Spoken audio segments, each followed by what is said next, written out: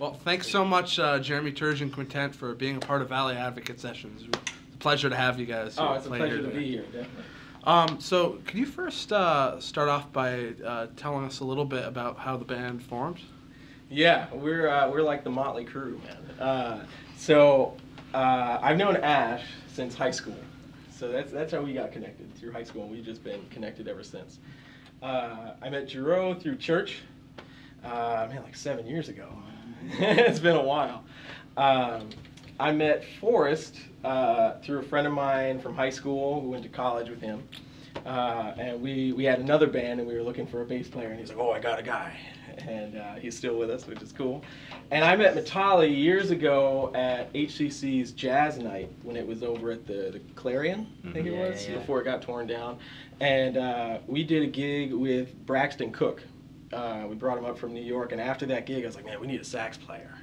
So I reached out to Matali and was like, hey man, like I'm trying to add a sax to this, let's meet, let's hang out. And it's funny because when I set up the meeting, I was like, it's gonna be 40 minutes. I'm gonna go there, give him all the info, and then that's gonna be it. It's gonna either be hired or he's gonna walk away. And we were there for like 3 hours, just hanging and chatting, and it's super important to have that hang, that camaraderie with the band members. So I was like, all right, he's cool. So that's kind of how we all formed and got together. One thing I really like about the band's style is this mix of funk and jazz. How did you guys decide to come about it that way, by blending those two genres together and kind of following in the footsteps of other bands from I know that genre really started in the 70s. Yeah. I mean, honestly, it really has a lot to do with just everybody's individual background on their instruments. Like Jerome has an incredible background in the gospel scene and R&B and funk scene. So I'm not a piano player. So when I write charts and write piano charts, I'm like, okay, bro, it kind of goes like this, and he's like, yeah, I got it. And then it never sounds like what I gave to him.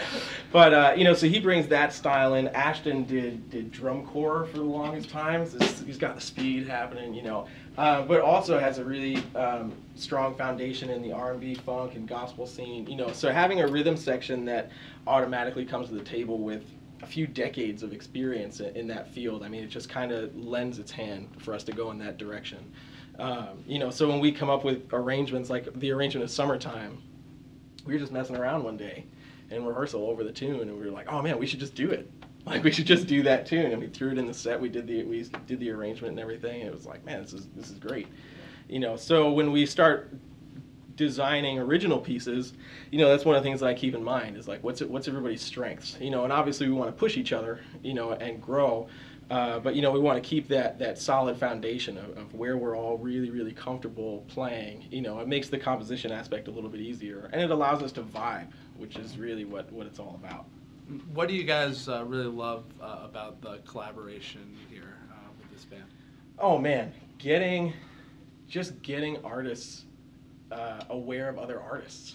We so often, if you aren't able to travel or whatever, if you're not totally connected with people in the scene, you miss out on stuff.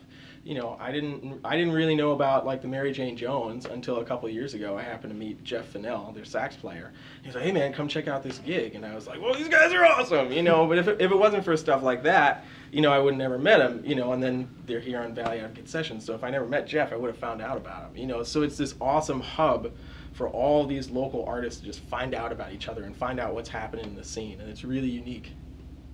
No, I think you mentioned that you guys are working on a new record. Could you tell us about that? Yeah. So it's been a long time coming. We've been writing music for the last year.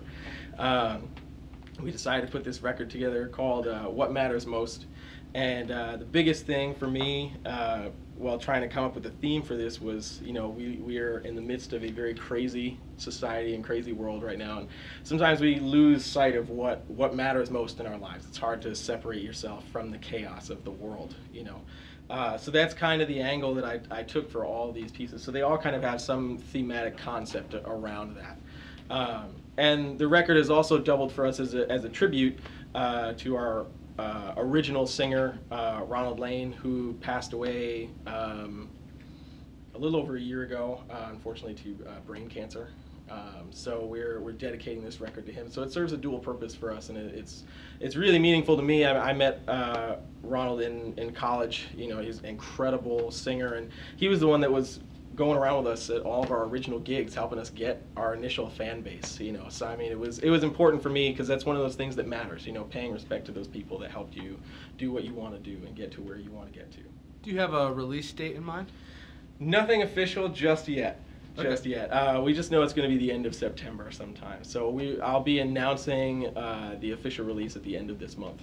All right. So yeah, gotta stay tuned for that. Well, thanks for being on Sessions, guys. Glad to have you. Yeah, thank you again for having us. Definitely.